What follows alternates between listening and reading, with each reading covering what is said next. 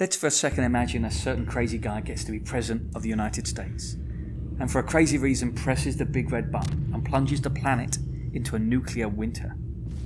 Now, since most of our energy sources are directly or indirectly related to the sun, so what renewable energy sources would be available?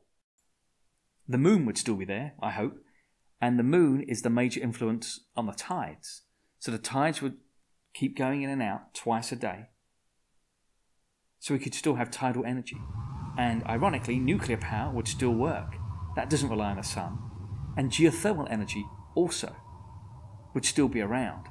That relies on the decay of radioactive isotopes and gravitational collapse in the Earth's crust. So let's define renewable energy. It is theoretically inexhaustible and naturally replenished in a reasonable time frame. It took millions of years to make oil, but the sun will come up again tomorrow.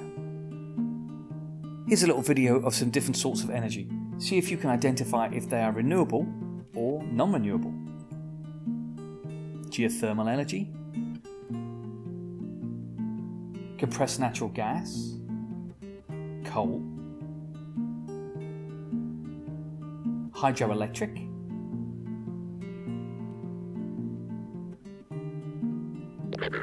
gasoline, oil, windmills, solar energy, biomass burning, that is burning trees, or some sort of biomass digester, which makes gas that you can burn. Well, if you're looking closely, you'll see the ones that were tagged with green balloons were renewable, and the ones with red balloons were non-renewable. So here's a quick summary of the renewables and non-renewables. And you could argue about nuclear power. Some nuclear power stations make fuel for other nuclear power stations, and some don't.